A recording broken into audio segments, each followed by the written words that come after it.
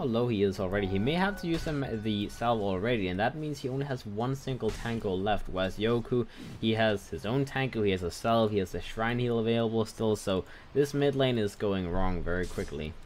Top lane, the Ursa is free farming. Makes sense, there's no one here, so there's no one to stop him from farming.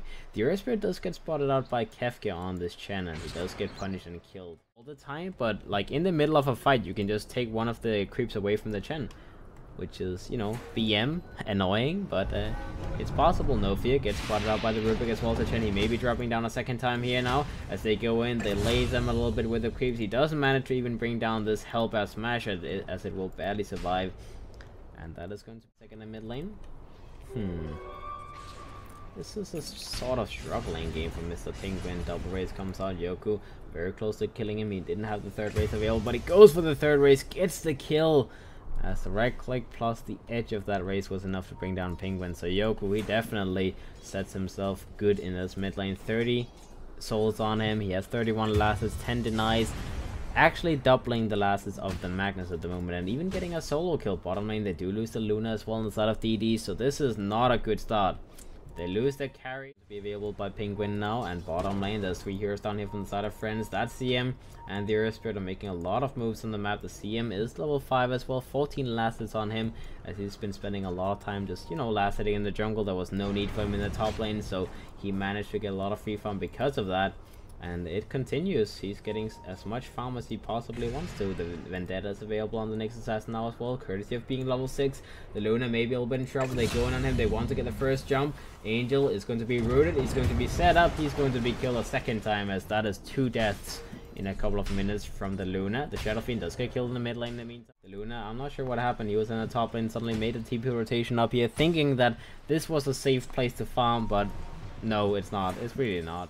Tries to get a jump on the Luna. He does have an Eclipse available. He may go for it. The next assassin is causing issues, though. If you go for an Eclipse on top of a Nyx, he will. Even though they're playing against a Chen, you would imagine the Chen lineup is the one taking the first tier 2 tower, but that is not happening. The Magnus in the mid lane gets taken down as well, as they get another raises, and Penguin is dead, as that is the reveal of the Shadow Blade from the Shadow Fiend, and he gets a little solo pick off on the Magnus. The Roshan drops down to Bignum, as about time the Ursa goes in and finishes that up.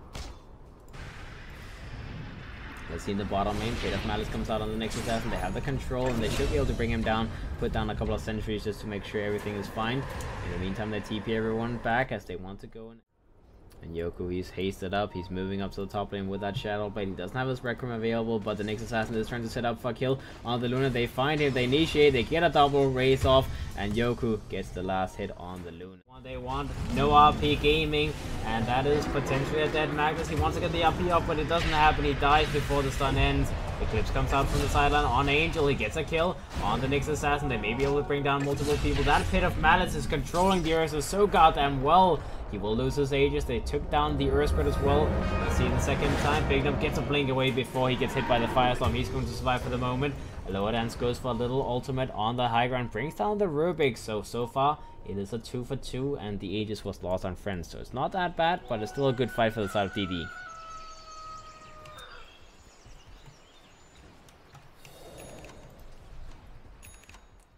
Something else. Let's see what else. Penguin has his blink completed. Not the most amount of farm on a Magnus in the world, but he's trying his best. The Luna gets jumped on in the meantime. He may be taken down instantly, and yeah, Bignum goes in, gets a BKB off, gets a kill on the Luna instantly. They may be able to salvage something. Penguin RPs, skewers away the Shadow Fiend, but he will be taken down a second time, as that is 3 dead on the side of DD. On them, he does have that blink available. Let's see if they can get a blink jump. The Rubik gets spotted out. That is going to be a, well, maybe not the kill they want, but it is at least a kill. The Rubik gets jumped by Afterlife. In the meantime, Ursa goes in, gets a jump with the Luna. The Luna barely escape, well, doesn't escape. Almost got a kill on the CM with the Eclipse, but almost is not good enough. The Magnus gets taken down as well after using his RP. And they may lose E-skill here as well. Frostbite comes out by ALOHADANCE, and he's going to drop down as a third. All 3 calls. They may try and get another kill on the Magnus in the mid lane here. They could try. I mean, Glimmer Cape plus Silver Edge could do some work, but Yoky will show himself. He will just raise the creep wave. No worries there. And in the meantime, in the top lane, they find the Chen. The next assassin and the Earth Spirit will be able to bring him down. Now, The Nyx Assassin does see Pingvincek in the jungle, trying to finish a little bit of farm. He's trying to go for Shadow Blade next. Afterlife goes in, gets a Spike Carapace done on him because of the cleave, and the Magnus ends up dropping down as, oh my god, Invis Spike Carapace affected by the cleave. That's just dirty. And the Magnus in the mid lane. It's an okay siege, like, it's okay for fighting purposes, but the most important thing about Axe is when you're defending. So since they're not defending, you might as well go for some other items, unless they're running to the Rubik. Maybe not the target they were hoping for, but they might find another one as Kefka gets jumped. He tries to TP out, but he knows he has to walk the road back to his base. Not going to be happening though, as that is a double kill to Mr. Bignum on the other side. 2 down on the side of double that. I don't even know, that's just DD. I keep thinking it's double dimension, but that's another team. So this is just DD. Alright, oh, they jump into the firestorm. Underlord is going to be stunned up by the Spike Carapace from the Nyx, and he will be taking down double. Buyback comes up from the side of DD. Earth Spirit, maybe a little bit too deep, my friend, as he will be killed on the side of Friends. They will go for the tier 3 tower. First Eclipse, he gets a kill on the Earth Spirit. He may drop down the, oh, they didn't get the kill. They didn't do quite enough damage on the Luna, and he will get away. In the meantime, though, Friends, they have bigger plans.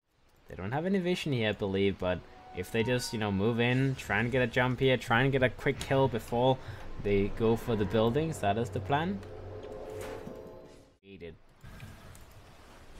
Oh, and they might go for more. The Underlord gets taken down. That's a kill that they could easily grab. Bignum even popped his BKB just for safety.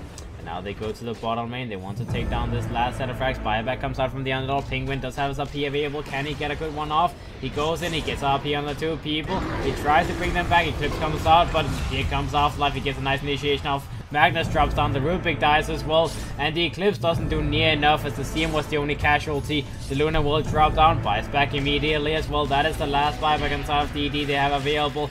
The Underlord, oh, barely survives. He got sent back to the base just in time. The Shadow Fiend is dropping down a little bit low. Pingvincek does drop down the second time, as that is the Aegis from the Shadow Fiend, but just an Aegis is not enough. As he comes back with a second life, the Luna gets forced off the way. They try and control him, but he gets axed up by the Earth, but he gets kicked back into the pits of Friends, and they will bring him down. GG gets called as DD. They will lose game 2. As Friends, they step it up and they show who is the boss in this game, as that is a 45,000.